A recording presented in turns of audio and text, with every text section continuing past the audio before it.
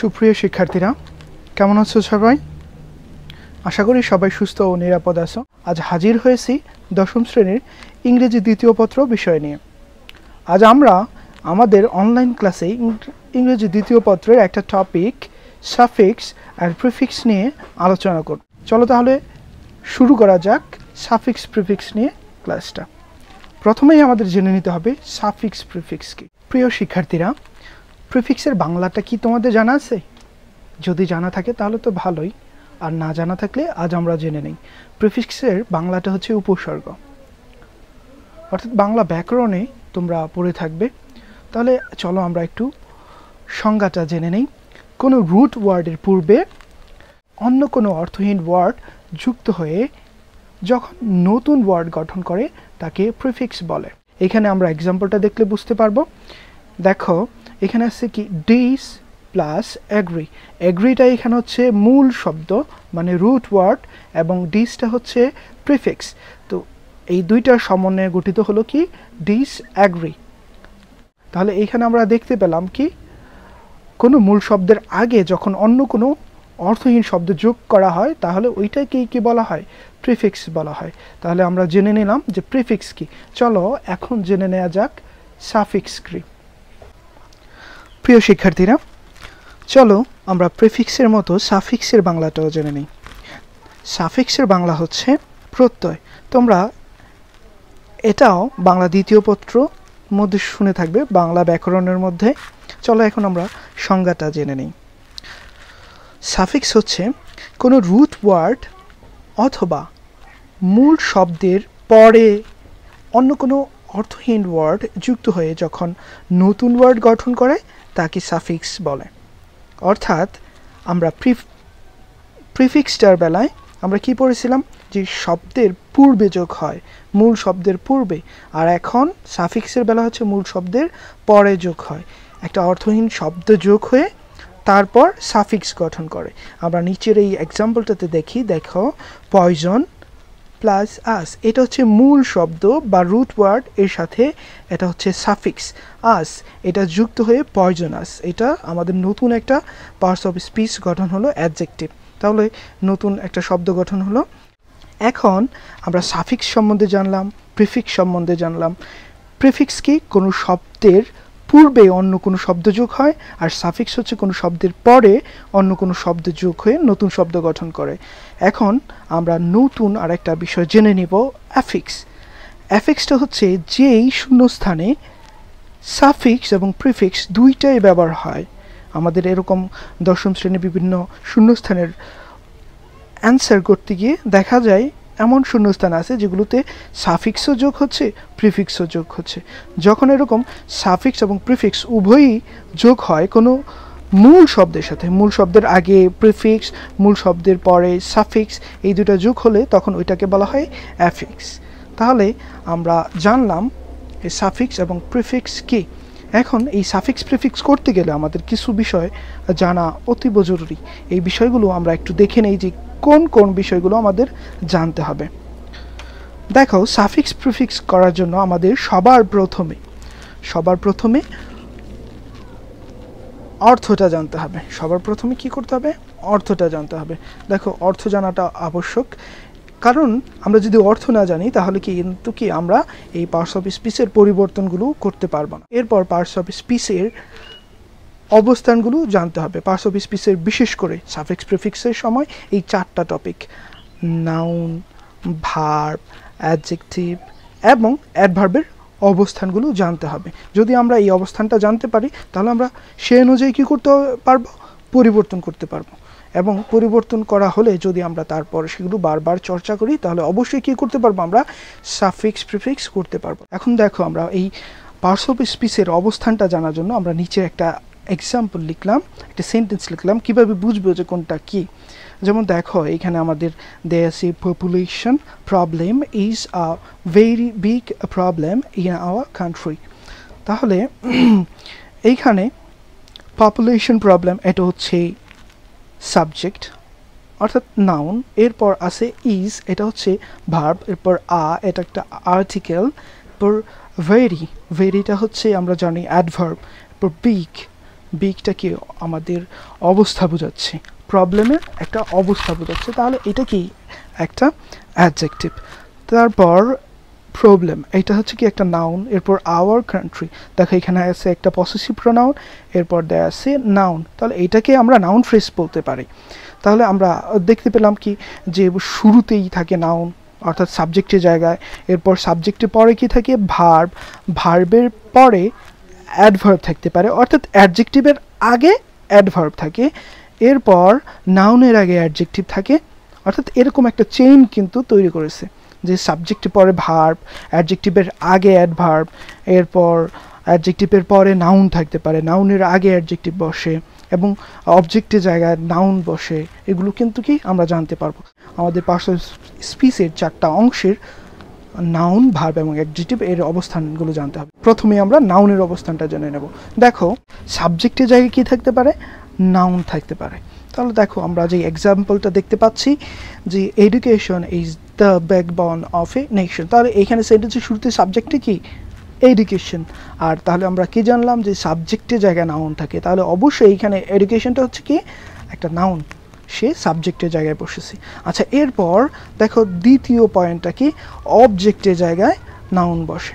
তো অবজেক্টের জায়গায় নাউন বসলে দেখো আমরা এই সেন্টেন্সটাতে ক্লিয়ার হই, Kamal subject, is a good student, তাহলে ইজ ভার্ব, হচ্ছে একটা আর্টিকেল, এরপর গুড হচ্ছে একটা অ্যাডজেক্টিভ, এরপর স্টুডেন্ট হচ্ছে কি একটা অবজেক্ট, তাহলে এই অবজেক্টের জায়গায় এই স্টুডেন্টটা যে আছে এটা কি অবশ্যই একটা নাউন। এরপর কমপ্লিমেন্ট হিসেবে বসে, কমপ্লিমেন্ট কার কমপ্লিমেন্ট, নাউন এবং সাবজেক্ট এবং অবজেক্টের কমপ্লিমেন্ট হিসেবে কি বসে, নাউন বসে। যেমন we made him captain, we made him captain, তাহলে এখানে দেখো এই হিমটা কি অবজেক্ট, এই ক্যাপ্টেন কাকে বলতেছে, যে আমরা তাকে নেতা নির্বাচন করেছি, তাহলে এইখানে ক্যাপ্টেনটা হচ্ছে কি এই হিমটাকে, ওই অবজেক্টটার একটা বর্ণনা করতেছে, তাহলে এখানে এই ক্যাপ্টেনটা হচ্ছে এই হিমের একটা কমপ্লিমেন্ট। তাহলে এখানে দেখতে পেলাম কি আমরা অবজেক্টের কমপ্লিমেন্ট হিসেবে নাউন বসেছে। এরপর অ্যাডজেক্টিভের পরে নাউন বসে, ওই যে একটু আগে আমরা বলেছিলাম যে নাউনের আগে অ্যাডজেক্টিভ বসে, তাহলে তো একই কথা যে নাউনের আগে যদি অ্যাডজেক্টিভ বসে তাহলে অ্যাডজেক্টিভের পরে নাউন বসে। যেমন দেখো ফেমাস মানে বিখ্যাত, ডক্টর এটা হচ্ছে একটা নাউন, আর ফেমাসটা হচ্ছে অ্যাডজেক্টিভ, অ্যাডজেক্টিভের পরে নাউন বসে। এরপর অতি গুরুত্বপূর্ণ আমাদের একটা বিষয় যেটা হচ্ছে দা এবং অফের মাঝে নাউন বসে। এই বিষয়টা আমাদের একটু জটিল মনে হয় কিন্তু এটা অনেক বেশি থাকে পরীক্ষার মধ্যে। যেমন দা এবং অফের মাঝে যদি শূন্যস্থান থাকে তাহলে কি করব আমরা, অবশ্যই এই যে ঠিক এইটার মতো দেখো দা এবং অফের মাঝে কি আছে, ডেভেলপমেন্ট, তাহলে এই ডেভেলপমেন্টটা হচ্ছে কি একটা নাউন। তাহলে আমরা জেনে নিলাম নাউনের অবস্থানগুলো কিভাবে থাকে। এরপরে জেনে নেব ভার্বের অবস্থানটা, একটা সেন্টেন্সের মধ্যে ভার্ব কিভাবে থাকে। আমি আশা করি তোমরা এটা খুব সহজেই ধরতে পারবে যে ভার্বটা কোথায় থাকে। আমরা একেবারে বেসিক যে সেন্টেন্সটা ছিল সাবজেক্ট, ভার্ব, অবজেক্ট, এই তিনটা একটা সেন্টেন্সের স্ট্রাকচারের মধ্যে আমরা খুঁজে পাই যে সাবজেক্টের পরে কি থাকে, ভার্ব থাকে। যেমন দেখো our teacher সিলেক্টস him as a leader, দেখো আওয়ার টিচার পসেসিভের পর নাউন আছে, আর এই যে সাবজেক্টের জায়গায় নাউন আছে, নাউনের পরে কি আছে, ভার্ব আছে, মানে সাবজেক্টের পরেই ভার্ব আছে। তাহলে এখানে আমরা বুঝতে পারলাম যে সাবজেক্টের পরে ভার্ব থাকে। এরপর মডেল অক্সিলারির পর যেহেতু শূন্যস্থান থাকে তাহলে আমাদের অবশ্যই ওইখানে যেই শব্দটা বসবো ওইটাকে আমাদের ভার্ব বানায় বসাইতে হবে। কি করতে হবে, ভার্ব বানায় বসাতে হবে, কারণ আমরা জানি মডেল অক্সিলারির পর কি বসে, একটা মূল ভার্ব অবশ্যই বসে। যেমন দেখো উই শুড হেল্প হিম, শুডটা হচ্ছে কি এখানে, শুডটা হচ্ছে মডেল ভার্ব, শুডটা কি মডেল অক্সিলারি, তাহলে শুডের পর আমাদের অবশ্যই এরপর কি বসবে, একটা মূল ভার্ব বসবে। তাহলে এখানে হেল্প, যদি এখানে শূন্যস্থান থাকতো তাহলে আমাদের এখানে ওই শব্দটাকে ভার্ব বানায় বসাইতে হইতো। তাহলে এখানে আমরা বুঝতে পারলাম যে ভার্ব কোথায় থাকে। এখন দেখি চলো আমরা অ্যাডজেক্টিভের অবস্থানটা জেনে নেই। অ্যাডজেক্টিভের অবস্থান ভার্বের পরে, অ্যাডজেক্টিভের অবস্থানটা কোথায়, ভার্বের পরে। আমরা এই সেন্টেন্সটাতে দেখে নিই, Azad is a famous educator, তাহলে এইখানে দেখো ইজটা হচ্ছে ভার্ব, ভার্বের পরে কি দেওয়া আছে, ফেমাস, এখানে আর্টিকেল, এটাও একটা অ্যাডজেক্টিভ পরে ডিটারমিনার। তো এইখানে এই আমরা কি দেখতে পেলাম যে ভার্বের পরেই কি আছে, অ্যাডজেক্টিভ আছে। তারপর দেখো অ্যাডভার্বের পরেও কি বসে, অ্যাডজেক্টিভ বসে। যেমন Riya is a very clever girl, দেখো ভেরিটা কি আমরা জানি একটা অ্যাডভার্ব, অ্যাডভার্বের পরে কি বসে অ্যাডজেক্টিভ বসে। এরপর নাউনের পূর্বেও কি বসে অ্যাডজেক্টিভ বসে। এই যে একটু আগে আমরা বলেছিলাম যে নাউনের পূর্বে অ্যাডজেক্টিভ বসে, অ্যাডজেক্টিভের পরে নাউন বসে। যেমন দেখো স্টেপল ফুড, ফুডের আগে স্টেপল বসেছে, এই স্টেপলটা হচ্ছে কি প্রধান, এই খাবারের বর্ণনা করতেছে, তাহলে এখানে কি খাবারের গুণ প্রকাশ করতেছে, প্রধান খাবার। এরপর প্রিপোজিশন প্লাস নাউনের পূর্বেও কি বসে অ্যাডজেক্টিভ বসে। তাহলে আমরা জানতে পারলাম অ্যাডজেক্টিভ কোথায় কোথায় বসে। তারপর চলো জেনে নেওয়া যাক অ্যাডভার্ব কোথায় বসে। দেখো অ্যাডভার্বের অবস্থানটা আমরা জেনে নিই। অক্সিলিয়ারি ভার্ব এবং মেইন ভার্বের মাঝে কি বসে অ্যাডভার্ব বসে। যেমন দেখো এই এক্সাম্পলটা দেখলে অনেকটা ক্লিয়ার হতে পারবে। আমির will surely attend the class. এইখানে দেখো উইলটা হচ্ছে একটা অক্সিলিয়ারি ভার্ব আর অ্যাটেন্ডটা হচ্ছে একটা মূল ভার্ব। তাহলে মূল ভার্ব, অক্সিলিয়ারি ভার্ব আর হচ্ছে মেইন ভার্ব, এই দুইটার মাঝে কি বসতেছে অ্যাডভার্ব বসতেছে। তাহলে আমরা জেনে নিলাম যে অ্যাডভার্বটা কোথায় বসে। এরপর সাবজেক্ট এবং ভার্বের মাঝে বসে, মূল ভার্বের মাঝেও বসতে পারে। এরপর বাক্যের শুরুতে অথবা শেষে, একেবারে সেন্টেন্সের শুরুতেও অ্যাডভার্ব বসে, একেবারে শেষেও বসতে পারে। চলো এখন আমরা যেই অবস্থানগুলো জানলাম, এখন আমরা এই নাউন, ভার্ব, অ্যাডজেক্টিভ এবং অ্যাডভার্ব কীভাবে এগুলোতে একটা থেকে আরেকটা রূপান্তর করতে হয়। তাহলে আমাদের প্রথমে জেনে নিই কীভাবে নাউন বানাতে হয়। নাউন বানানোর জন্য আমাদের কিছু নাউন সাফিক্স অতি জরুরি জানা। দেখিয়ে নেই আমরা আজকে শুধু ওই সাফিক্সগুলো দেখব, কীভাবে প্রয়োগ করতে হয় এটা পরবর্তী ক্লাসে জেনে নেব। চলো জেনে নেওয়া যাক নাউন সাফিক্স কোনগুলো। দেখো এখানে আমি নাউন সাফিক্সগুলোকে তোমাদের সুবিধার্থে একটা ছন্দের আকারে লেখার চেষ্টা করেছি। দেখো নাউন সাফিক্স কোনগুলো, দেখো শন, শন, শিপ, ম্যান্ট, এরপর আর, ক্যাশন, ইডি, অ্যাট, এরপর আইএনজি, ডম, হুট, ডাবল ই, এরপর অর, এরপর ইজম, আইএসএম, এরপর সিওয়াই, এরপর নেইস, এরপর FY অ্যান্স। তো এই এ অ্যান্ড সিই এই সাফিক্সগুলো যদি কোনো শব্দের শেষে যোগ করে দাও তাহলে ওইটা কী হয়ে যায়, নাউন হয়ে যায়। তো এতগুলো শব্দ আমাদের মনে রাখা যেহেতু একটু কষ্টের ব্যাপার, তাহলে আমি একটু ছোট্ট ছন্দের আকারে লিখে দিয়েছি তোমাদের সুবিধার্থে, যে এইভাবে যদি তুমি ছন্দ আকারে পড়ো তাহলে দেখবা যে অনেক মনে থাকবে।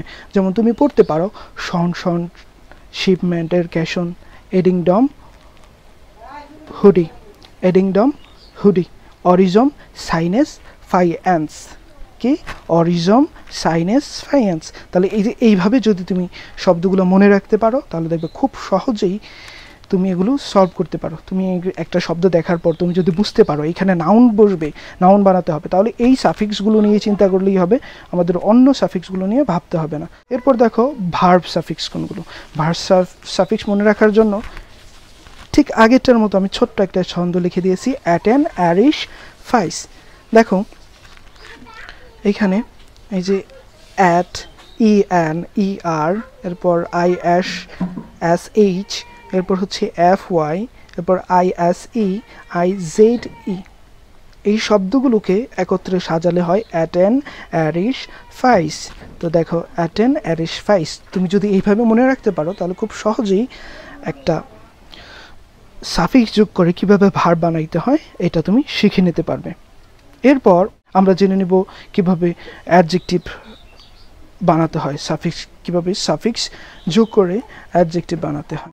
আচ্ছা দেখো এটার জন্য দেখো TIVE, IVE, ফুল, এরপর আস, an, AL, less, able, LY, এরপর ANT, ইড অর্থাৎ ED, Y, ER, EST, এই শব্দগুলো যদি কোনো শব্দের শেষে তুমি যোগ করে দাও তাহলে কি হয়ে যায়, ওইটা অ্যাডজেক্টিভ হয়ে যায়। দেখো এইটার জন্য আমি ছোট্ট একটা ছন্দ লিখেছি তোমাদের সুবিধার্থে। দেখো TV ফুলাস, অ্যানালিস, অ্যাবলাই, aunt, Adi, arrest. TV ফুলাস, অ্যানালিস, অ্যাবলাই, aunty, এডি, অ্যারেস্ট। তুমি এই শব্দগুলো যদি এইভাবে মনে রাখতে পারো খুব সহজেই মনে রাখতে পারবে, সহজেই ভুলবে না। অ্যাডভার্ব সাফিক্সের এখানে সবচেয়ে জরুরি হচ্ছে আমাদের এই LYটা, আর এগুলোর ব্যবহার খুবই কম, তারপরেও আমরা জেনে নেব যে কীভাবে অ্যাডভার্ব সাফিক্সগুলো কী কী। অ্যাডভার্ব সাফিক্সগুলো হচ্ছে ওয়াইজ, শব্দের শেষে যোগ করতে হয়, ওয়া, এরপর অ্যালওয়াই, ওয়ার্ড, ওয়েস, এই শব্দগুলো যদি আমরা যোগ করি তাহলে ওইটা অ্যাডভার্ব হয়ে যায় কোনো শব্দের শেষে। তাহলে দেখো, আর আমাদের মনে রাখতে হবে কিন্তু অ্যালওয়াই যোগ করা মানেই কিন্তু অ্যাডভার্ব না।